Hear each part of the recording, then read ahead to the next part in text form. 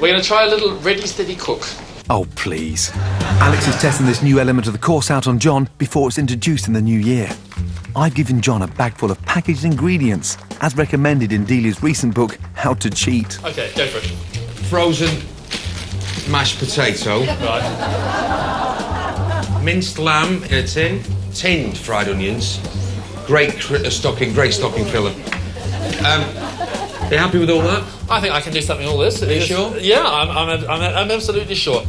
No, we're not going to use those. Oh, really? Yeah, no.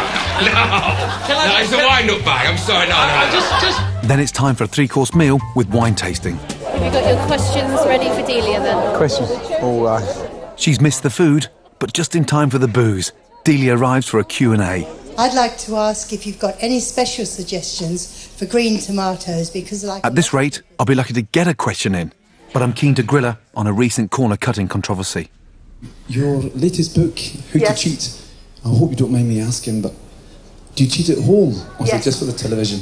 Yes. No. It's very nice. Because some of the chefs on television, some of these things like MasterChef, making everybody in the country feel cooking is something, you know, you can't do.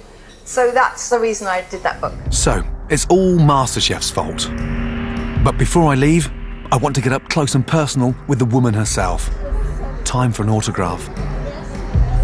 I was this close when Novelli nobbled me. Can I pull it off this time? Thank you. Brilliant. Delia, where have you been? Hi there. Nice to see you. You're James. James. Hold it. Aye. I'm so close. I can smell her hair. An amazing day, thank you. Good. Absolutely amazing, thank you. Happy cooking. I'm your biggest fan. Good. Thank you. You obviously enjoy cooking. I love it, especially weekends. Yeah, when you've got the time to relax. Thank you so much. Here we go. Thank you. Brilliant. I did it.